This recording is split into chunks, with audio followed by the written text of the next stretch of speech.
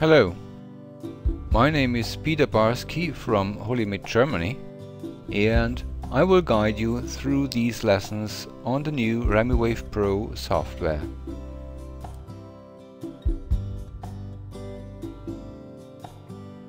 In this lesson, we will talk about the Wave-Scanner.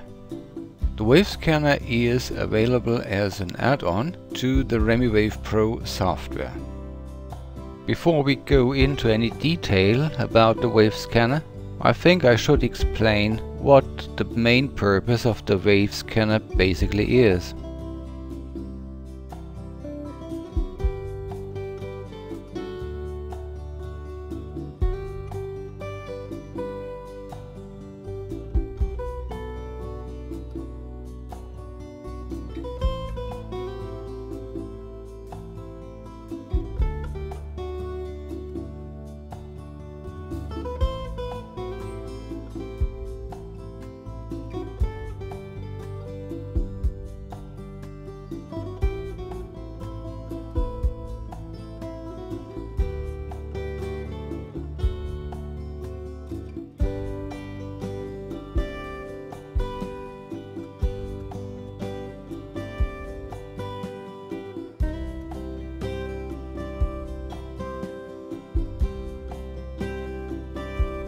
Well, let's see how this works.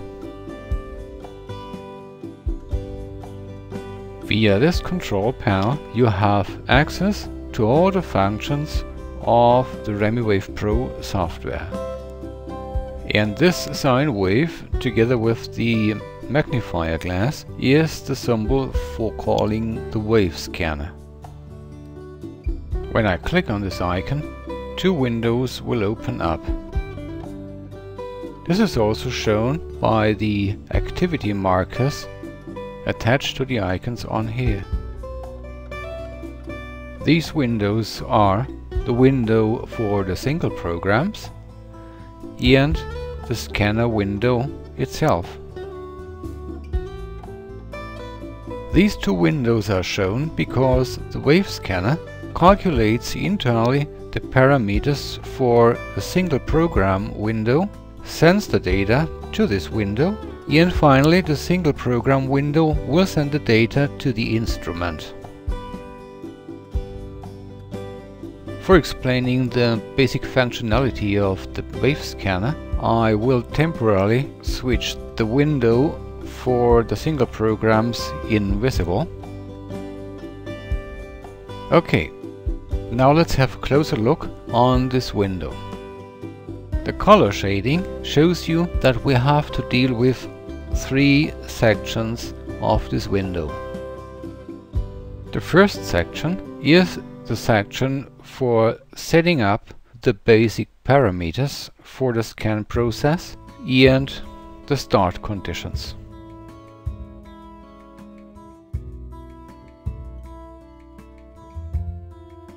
Here in the section of the start conditions, you begin by setting the phase relation between the input and the output, and typically you start with the default setting, which is debug. It is also known as AI or inverse mode or anti-phase mode, and you do the first test in this mode. If you don't find the resonance in this mode, then you go ahead and try again the upgrade mode, which is also known as in phase or true phase, what means that the input and output of the instrument are moving into the same direction. Whereas in debug mode, the output signal is reverted compared to the input signal. Next, you choose the source of the information, which could be either the electrodes or the integrated container, and because you usually use the Wave-Scanner when you don't have the right matching test substances, you start with using the electrode, what means you use the endogenous bioresonance.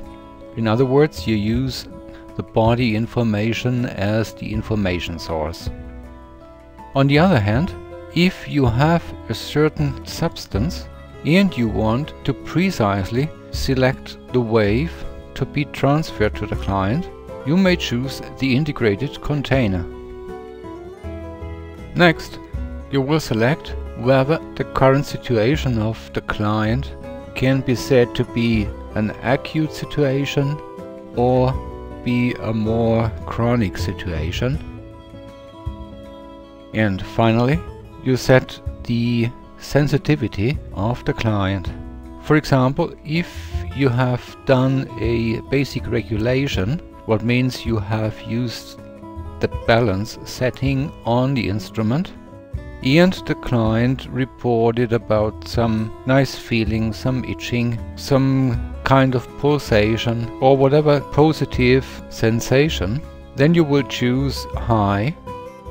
If the client reports that he or she feels just nothing, or feels just something at the end of the balance program, then you choose normal. That's all what you have to set. Additionally, here we have the button for the basic settings. For showing you what is behind that, I will click on that. A new window opened, showing the various additional parameters you may change.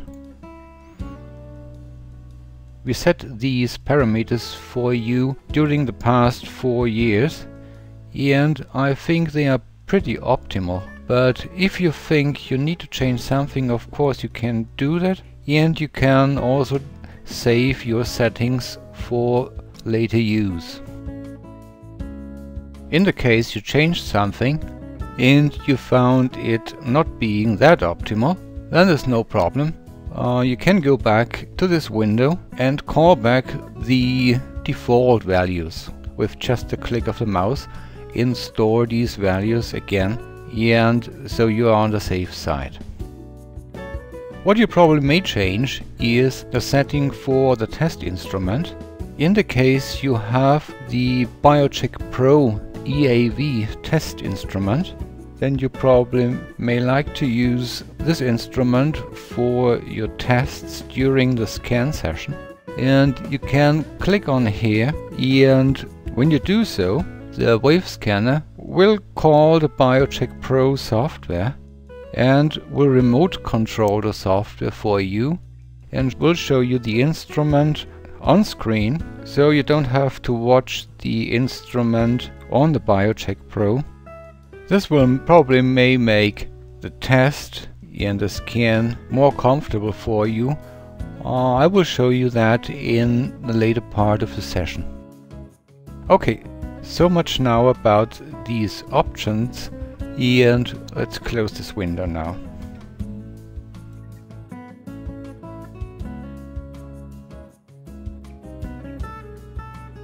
Okay, so much about the first section of this window. Now let's have a look at the second section. Here you see these two buttons, the green button and the red button. What is the meaning of these buttons? By these buttons you communicate with the Wave Scanner and you tell the Wave Scanner whether the set parameters have a positive or none or negative effect on the current test.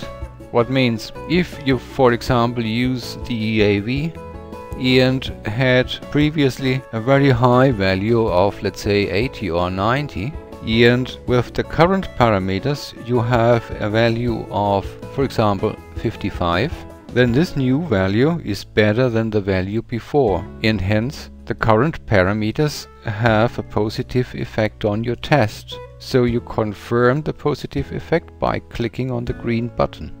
On the other hand, if for example you use the Kinesiology and you do a muscle test, and with the previously set parameters the muscle reacted strong, and now with the current parameters you have a weak reaction, then this is clearly a negative effect on your current test, and therefore you click the red button. So, to make the long story short, if you have a positive test result, then you simply click the green button, if you have a negative result, or if you would say the previous test already was negative and the current test is negative also, then there is no change, but it was not positive, and therefore you click negative.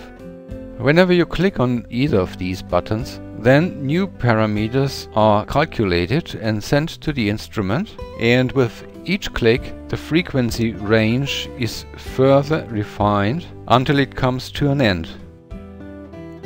The end is, for example, defined by the lower limit of the wobble rate, which could be adjusted in the settings window, which we have seen before. We have set it in a level of around about 10%. The smaller you probably may make the wobble rate, the more tests you will need to get to the frequency which you will later use for the application. Okay, how many tests will I probably need? It depends on the frequency range. It could be any number of tests, from 1 test to, let's say, 12, 13 or 14 tests. In the average, we have seen you will probably need around about 7-8 tests until the wave scanner tells you that the final test was done and now you can transfer this information. Okay, we will see this in the example later during this session. Finally, we have here this gray button, Undo Last Test. It may happen occasionally that you say, okay, I'm not that sure if the current test was really positive. I have some strange results. I feel it in my belly. There might be something wrong. Then with a single click on this button, you will be one step back at the conditions of the previous test. In fact, by clicking this button several times, you can go back the whole sequence up to the beginning of the whole test. Okay, what is left is this black section below here. There's only one button and its purpose is what it says. Here you start or restart the scan process. There's nothing more behind that.